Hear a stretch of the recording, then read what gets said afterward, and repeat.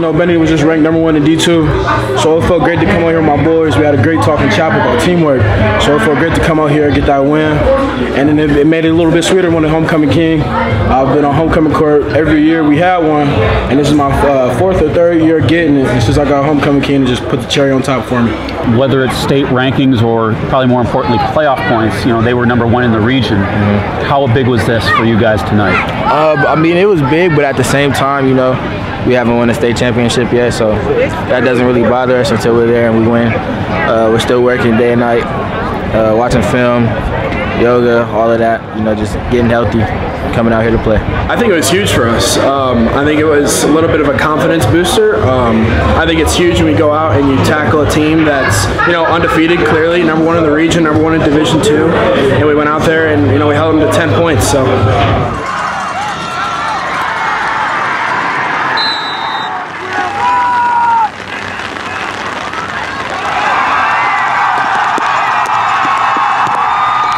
I think the defensive coaches did an unbelievable job at halftime.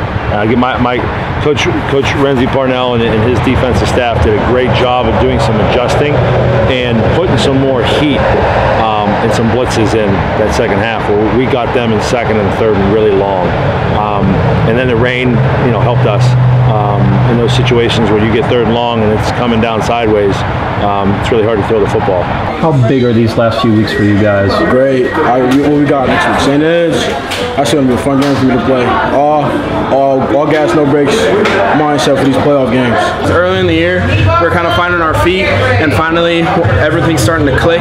It hasn't seemed like we have been, or it seems like we have been clicking, but like we've really been in it. So I don't get big into the computer points things because you got to win. We've been around long enough, and the staff's been around enough, and some of these older kids have been around. We don't care about points and where you get seated and all that nice stuff. I'm the AD, and they want to make a little money on home games. It's just about getting better every week. So, if no matter what the score was this week, if we got better, then you're that much more ready for week 11. Because too many people worry about regular season, too many coaches, and kind of get focused. It's great to win and get in the playoffs and do those things, but with 16 teams getting in, the ideal thing is just to get to week 11 getting better every week, and that way you're peaking at the right time. And I think we've been able to do that really well in the past years. So that's why I'm just trying to keep our kids' head right on that and just be able to peak at the right time. And I told them, you guys heard me, we're not good yet. We're not a good football team. We've got to get good.